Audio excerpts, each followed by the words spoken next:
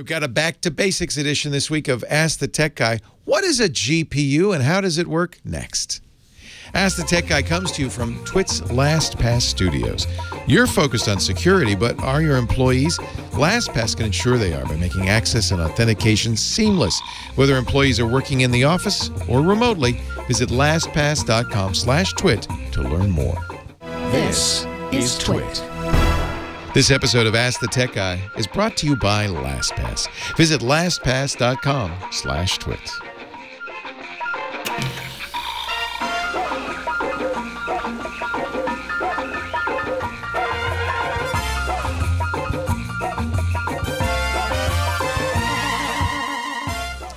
Hello, everybody. Another Monday. Leo Laporte here for Ask the Tech Guy. This question from Solai. Hey, young man. Thank you, Solai. What is the purpose of a graphics card in a laptop or a PC? Thank you. Well, thank you for the question, Solai. It's a good one. And it really takes a little bit of history to explain why we even have graphics cards. In the early days of computers, remember, it was a green screen with text on a black background or maybe amber text on a black background. The graphics could be stored in a small amount of memory, and each part of the memory, each cell of the memory just had that area of the screen, which really was the size of a character. So you'd stick a T in that cell, and a T would show up on the screen. That was called a frame buffer. And in those days, that's all you needed. Although there was some pretty clever engineering. If you ever want to find some fun stuff to talk about, study up on how Woz built the frame buffer on the original Apple I. It was sheer genius. He had to do it with as few chips as possible to keep costs down, and he did some amazing things. Nowadays, we've come a little bit farther. Obviously, we're not just putting characters on a green screen. We're putting beautiful, vivid, realistic graphics. And that's why we now have something called graphics cards or graphics processors on our computer. These are chips that are dedicated to drawing graphics up on the screen. They'll also have a dedicated area of memory, much like that original frame buffer, but a lot bigger, and with the capability of displaying not just characters, but dots of color and more. So all computers have to do this. Now that we have graphic user interfaces, not text-based interfaces, as soon as we went to GUIs, a computer had to have a way of drawing onto the screen, drawing those graphics onto the screen. And even today, most computers, that's built into the chip set that the computer is using. It's part of the processor.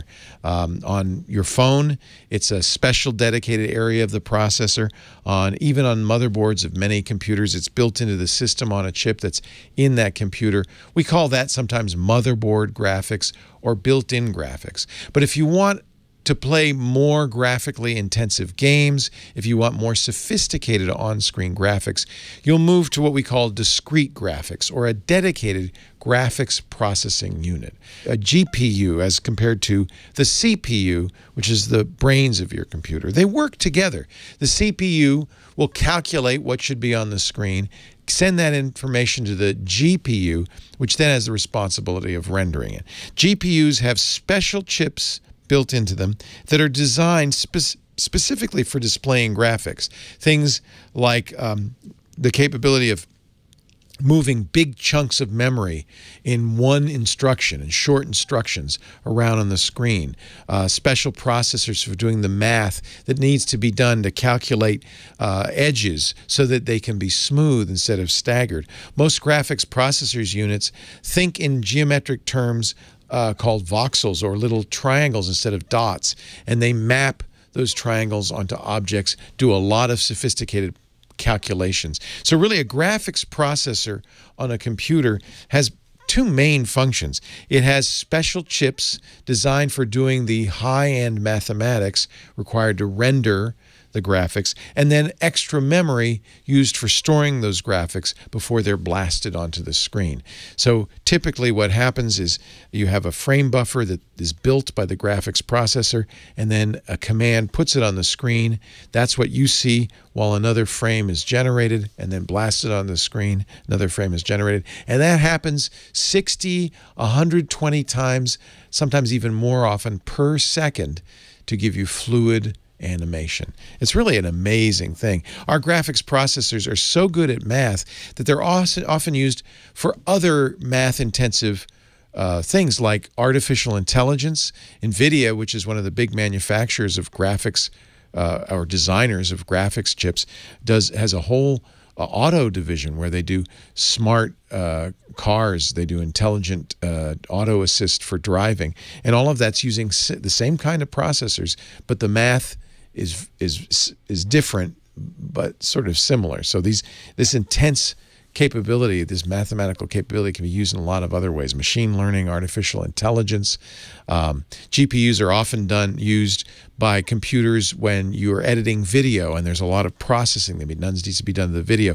The GPU is a much more efficient way of doing mass operations on large areas of memory, things like that.